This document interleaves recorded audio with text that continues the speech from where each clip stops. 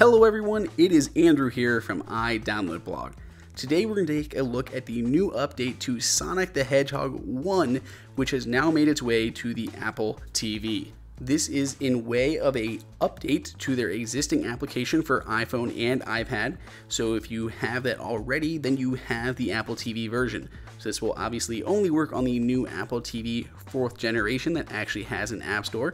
Currently, it is the top app available, and we will put a link down below. If you don't have it already, you can pick it up for iPhone, iPad, and your new Apple TV.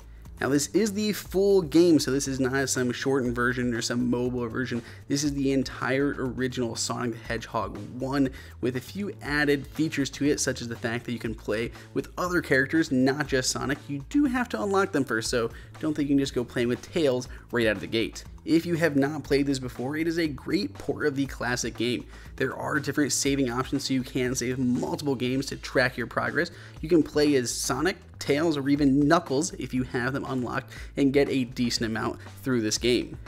The graphics themselves are so charming. This is basically just a complete throwback to the original game, and this has been out for a while on iOS, which they did a great job bringing it to the iPhone and iPad, but this really makes it feel complete now that we can play it on the Apple TV. Now it does use the Siri remote because Apple requires that all apps use the Siri remote, though you can use an external MFI controller if you have one.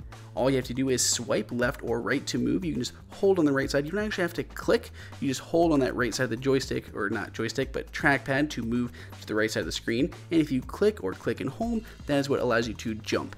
Now the controls here are kind of clunky using the actual Siri remote, so it is much preferred if you do use an external controller like the SteelSeries Nimbus, which Apple has kind of toted quite a bit about since their keynote. This really does make it feel basically like a console game. Granted, an old console, but a console game nonetheless. You simply use the joystick on the left and the A button to jump and move around. It feels much more natural this way, and I'd be lying if I said I didn't end up playing this quite a bit when I was trying to shoot these reviews.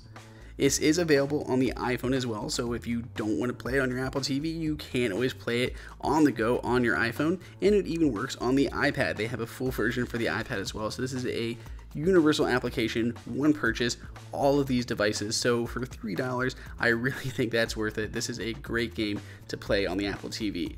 One little bit of a downside is even though it supports Game Center, it does not actually sync your progress across all the platforms. So if I start on my iPhone, it does not pick me up there on my Apple TV. You do have to kind of start over. The link for this will be down in the description below if you want to pick it up for yourselves, but you can also find it just on the Apple TV App Store.